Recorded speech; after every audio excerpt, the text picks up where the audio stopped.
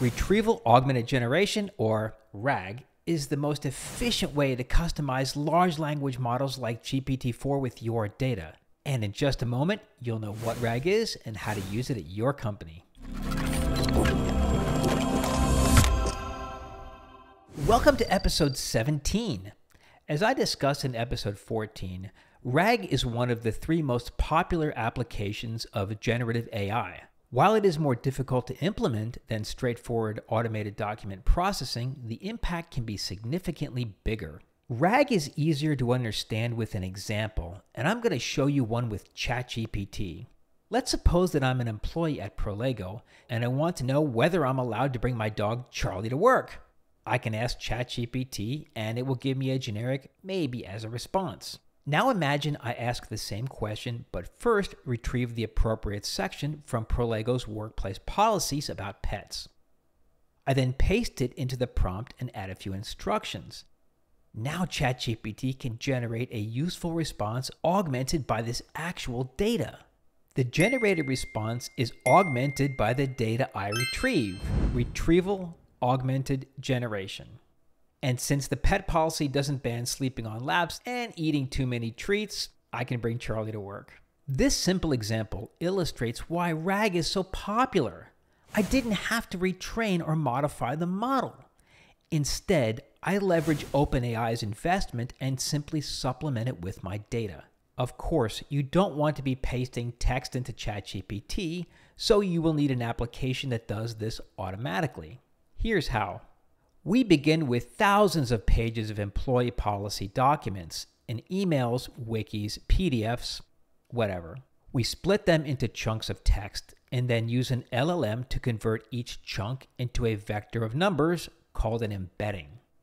Embeddings allow you to find text that is most similar in meaning using mathematical techniques.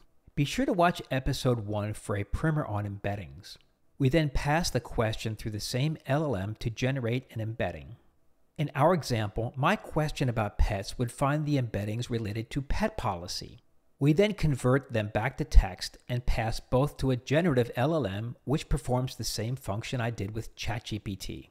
Let's look at an example. We built a RAG solution on top of the Formula 1 rulebooks. The data comes from over 400 pages of rules from 4 different PDFs, and most of it is very complex. This example is representative of the types of problems you will encounter in domains like legal, financial services, healthcare, manufacturing, and B2B e-commerce, which I guess covers just about everything, where you have disparate, arcane technical information. Our goal is to provide an interface such that non-experts can ask questions about the rules and get general information. Let's see it in action. The user has 3 options. A quick search finds the rules that most closely match the language based solely on the embeddings. Since the LLM is not used, the response is fast but likely less accurate. A search and summarize that passes the relevant rules and questions to the LLM for answer generation. This button is the most common way RAG is implemented, and it takes about 15 to 30 seconds.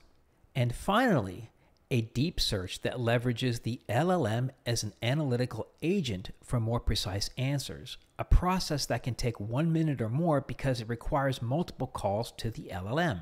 Let's run a few scenarios. We'll start with an improvement over PDF searching. Imagine you're trying to learn where a team can display a logo on the car. Doing a Control-F search on each of the 4 PDFs for the word logo doesn't yield anything relevant.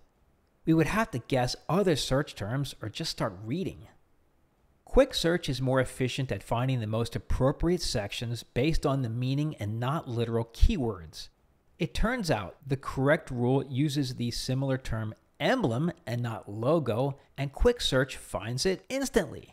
In our second scenario, we're attempting to translate arcane and technically complex language into layman's terms. Take a look at this paragraph. I honestly can't understand this paragraph without help from a lawyer or a significant investment of time. I mean, really, what the heck does this mean? With search and summarize, we can translate it into simple language. When calculating costs, exclude the 3 highest paid individuals. This I can understand. Note that we're not just passing the relevant rules, but we also pass specific definitions. This type of customization is necessary to get most RAG applications functioning as desired.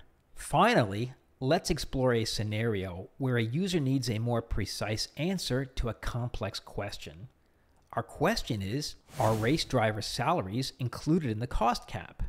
To me, this seems pretty straightforward and should be answered with a simple yes or no. However, the rules reference several types of race drivers, so the question is actually ambiguous and can't be answered with the two simpler approaches.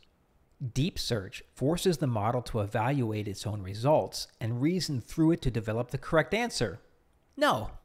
So, now you understand what RAG is and how to apply it at your company. There are hundreds of RAG videos on YouTube, but this is the only one that covers the practical issues I discussed today. And that's what makes our community here so amazing and different.